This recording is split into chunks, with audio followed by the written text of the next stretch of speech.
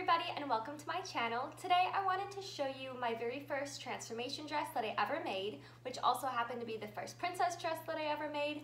I want to show you how I made it, how it works, and how you can make your own. I first learned about transformation dresses in late 2016 to early 2017, and I knew I wanted to make one. I had taken sewing lessons as a child, but I hadn't really sewn in a while, but at this point I still wanted to make a transformation dress and I thought I could figure out how to do it. At the time, I remember watching every single YouTube video I could find on transformation dresses, which unfortunately wasn't a lot, but you are going to see how those videos did impact the final design of my dress. As you can see here, my dress design was largely based off of the Broadway version of their transformation dress.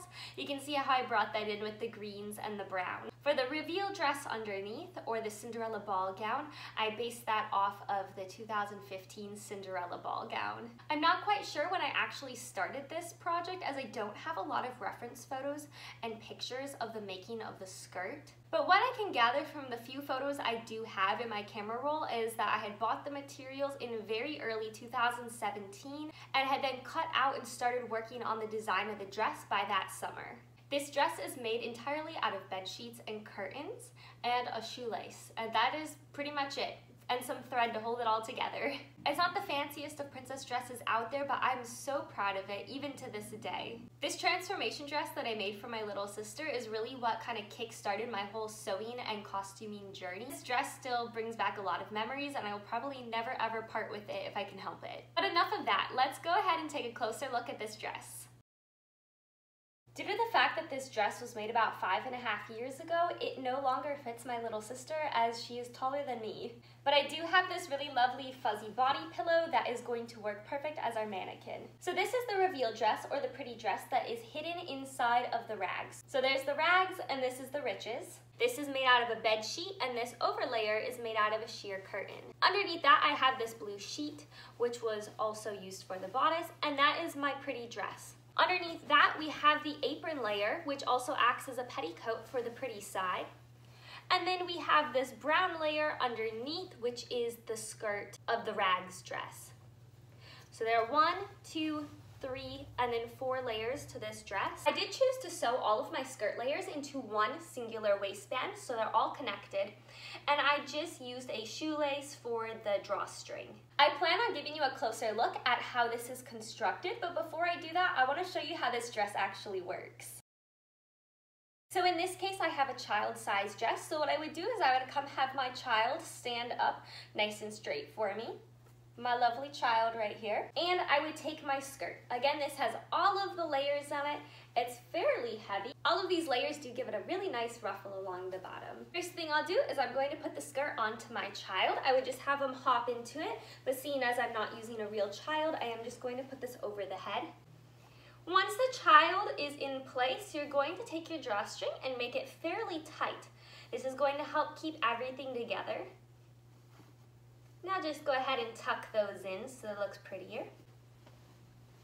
Everything's nice and in place. Then I would take my little bodice and I would just have the child put their hands out in front of them, arms out, slide this onto them, almost like putting on a jacket in reverse, and I would just Velcro them up.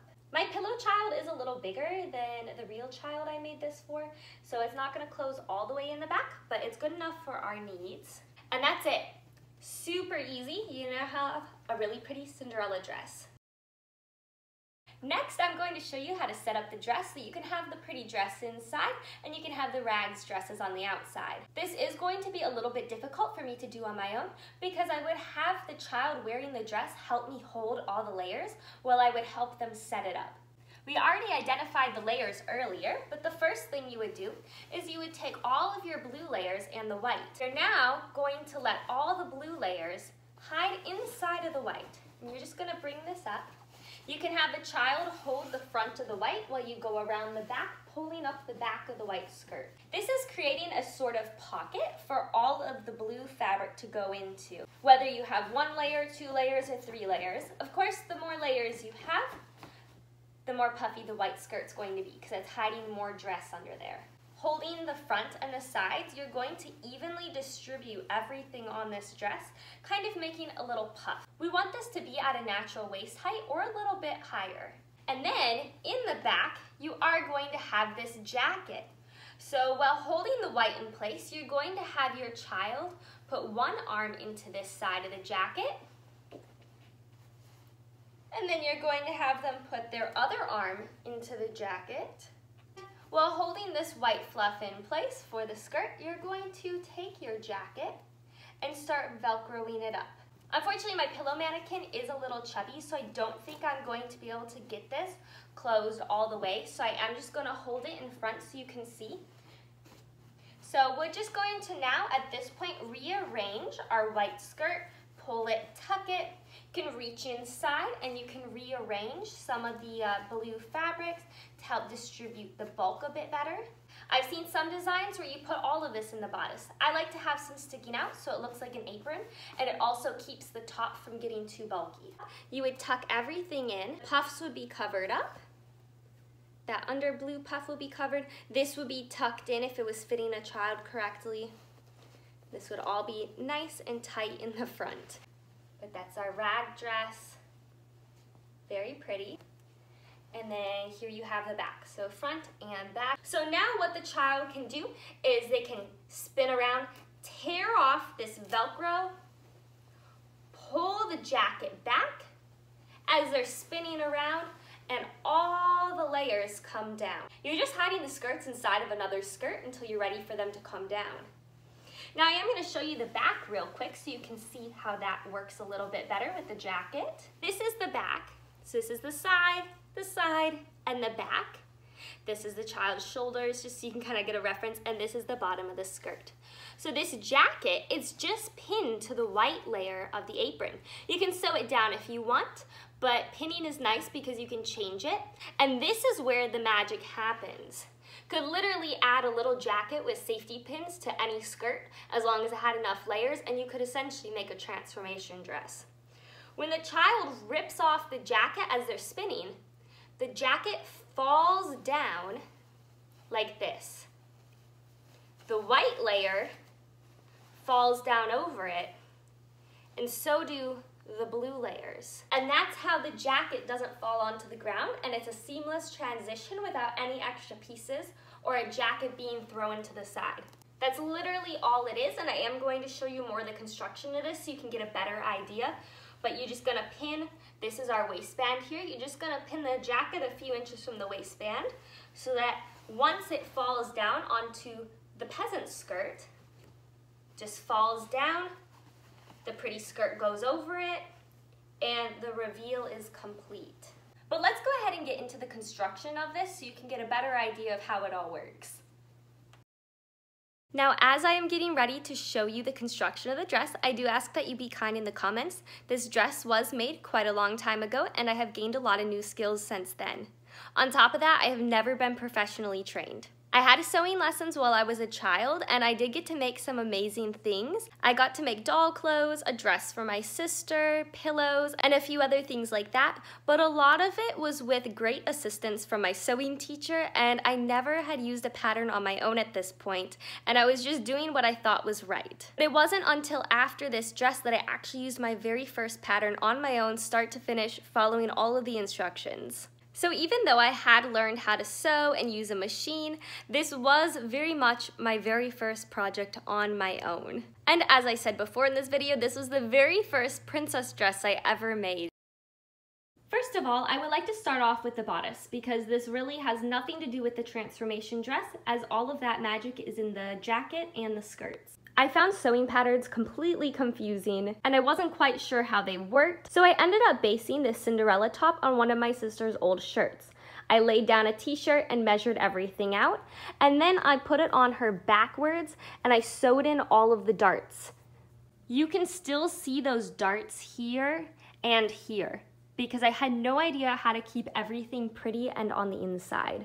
I did manage to get some seams on the inside, but not everything because I just didn't know how to do that, and I had no idea how to get a good fit. For the back of the bodice, I used Velcro, and unfortunately, I couldn't get it to sew through my machine very well, so I ended up hand stitching all of it. I remember this was horrible, and my fingers hurt like crazy at the time.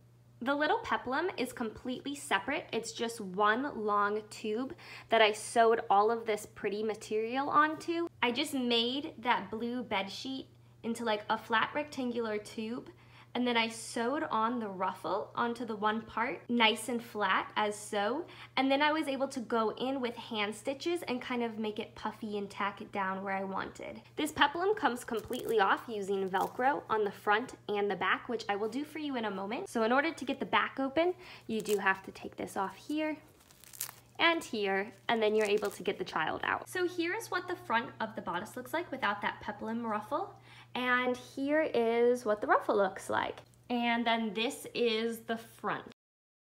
This is the skirt of the transformation dress. All of the layers are together in one waistband with one closure. I've made quite a few transformation dresses since then, and I no longer sew everything into one waistband. That way the peasant dress is separate from the pretty dress. There's no need to have an extra sheer curtain on top. I just did this to kind of help kill the dark color and give this dress a similar color to the live action dress. For the hem of this circle skirt, I tried using an invisible hand stitch. This is one of the techniques I actually remember my childhood sewing teacher showing me when she was teaching me about quilt binding. You basically sew through the binding so that your stitch is completely hidden, and then on the pretty side you come up with a tiny little catch stitch. The next layer is underneath that. For this I used a roll hem. I initially sewed one straight line along the whole skirt bottom, and then I used that to help fold in the bottom and sew it all down in place. It's funny because if you watch my color changing Aurora dress, I talk about how this was my first time using that technique. I was so excited and I wish I had been using this on circle skirts way before. But apparently 2017 me didn't know about this technique. I just had forgotten. Underneath that, I have the white skirt. For some reason, I decided to hand sew this one. I have no idea why, but I did, with like a whip stitch of sorts. So I just kind of cut everything down with some pinking shears so that it wouldn't fray. And then I did go around with a straight stitch along the edge, and then I still decided to use this strange whip stitch. The last layer is our peasant layer, and again, I sewed around the edge, I rolled everything in, and then I sewed it down. I went ahead and I flipped over the skirt so you can see this from the inside out, just so it helps give you a better visual of where you're going to be pinning that jacket. So we're going to pull back this layer. This right here is our waistband, and here's the jacket. When you're pinning in your jacket, I recommend opening it up so you can see where it's going to fall on your dress. The further down you have it on the skirt, the better, because then you're going to have less bulk in the bodice, but you also want to make sure that the jacket is not going to peek out from the hem. So in this case, when the jacket falls down, it's going to fall to about here, which is fine because when you pull down the skirt and you're spinning around, the skirt goes to about there, and it's going to stay hidden underneath. If your jacket is further down, it's going to peep out from the blue after the transformation. In this case, I had to put my jacket up almost to the waistband to make sure that this wouldn't happen. But again, that's going to cause more bulk in the bodice. If your model's tall, that's awesome. This is a little different in adults as well than it is on a child's proportion, so just keep all of this in mind. In this case as well, I could have made the blue skirt about 4 inches longer, but I couldn't do that because I was using thrifted materials, and I only had so much fabric to make this work, especially because I was doing circle skirts. I do recommend circle skirts because they fly out nicely, but as long as you have enough fabric gathered up, it should work pretty well. So when you attach the jacket to your transformation dress, you're going to lay it down like this, with the inside facing down onto the apron. Then you're just going to sew it in place or pin it down along the edges. That way, when it spins down, it just falls nice and easy like that. I also want to give everybody a quick little peek at the jacket itself. So it has these little armbands that do not have any elastic in them. I kept these loose on purpose so that my sister or the child wearing this would be able to take off the jacket quickly.